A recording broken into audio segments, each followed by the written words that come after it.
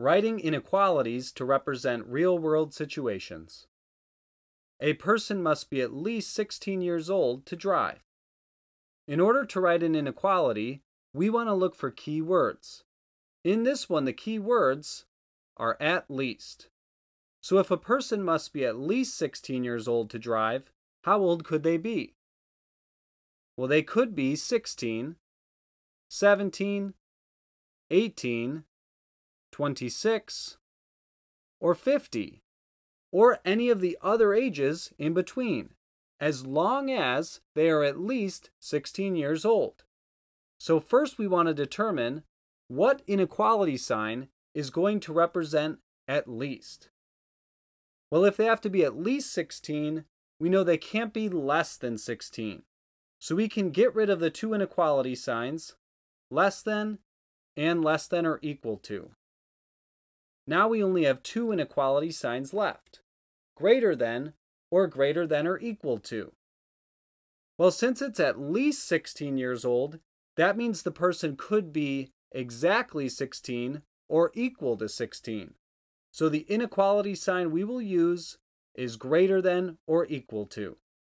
And we know that they have to be at least 16 years old, so we can include the 16 on the right side. The last thing we need is a variable. Since we are talking about someone's age, I'm going to use the variable a. This inequality is a is greater than or equal to 16. Or a, or the person's age, needs to be greater than or equal to 16 in order to drive. A person must be more than 48 inches to ride the roller coaster. So once again, we're looking for those key words. And the key words in this situation is more than. So if a person must be more than 48 inches to ride a roller coaster, how tall could they be? They could be 49 inches, 50 inches, 55 inches, 68 inches, or 72 inches. They could be any height as long as it's greater than 48 inches. So we want to determine which inequality symbol are we going to use. Since it's more than 48 inches, I know I can get rid of the less than symbol and the less than or equal to symbol. Now I only have two symbols left, greater than or equal to. In this situation, it clearly states that it needs to be more than 48 inches. So we know that it cannot be equal.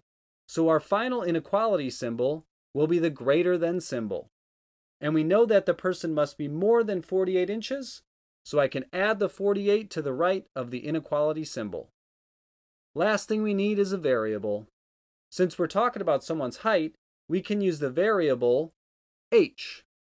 And the final inequality will be h is greater than 48. Now I have two more situations that I want you to write the inequalities for. I would recommend you pause the video now, write those inequalities, and resume when you're ready to see if your inequalities are correct.